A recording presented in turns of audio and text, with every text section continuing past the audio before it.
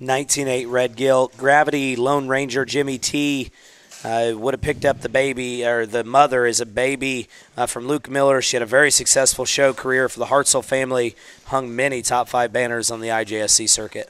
It's kind of funny when you look at this litter because the bears were so stout and big-ribbed, and all you're going to do is read into this what this one will do in the future, because same kind of noggin when you get out there, the width between the eye when this one goes, and it's got some squareness at the top of the blade, and that still is a square loin edge on a gilt that's green and got some immaturity about her. And again, if I'm kind of feeding red gilts, I mean, the paw size at the ground looks good, a big flat forearm working for you.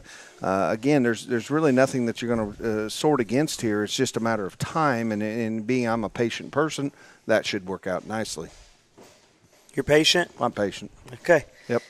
I got my notes are pretty easy on this one. 19.8 red gilt, looks like 21.7, but she's bigger.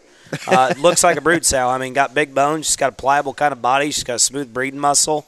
Her features right, and I think skeletal size and stature is very comparable.